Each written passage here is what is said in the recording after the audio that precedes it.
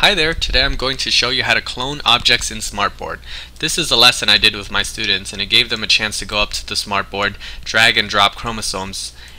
It illustrates to them the process that's going on here when it comes to sex determination in humans.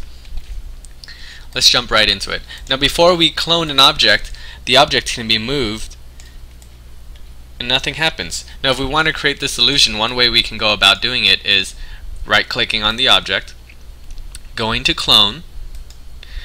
Now the object has made a copy of itself. You can always put this copy of itself back on top to create the illusion that there is a clone of the object. However, this is a very tedious process, so let me show you another way of doing it. So let's delete this. We can right click on the object, and if we select Infinite Cloner, the object can now be cloned as many times as you want. That's about it. You would do this for all the other objects, or we can even select it. We can even select multiple objects, right click, go to Infinite Cloner, and now you can make clones of everything, all the objects. Thank you for watching. I appreciate your support.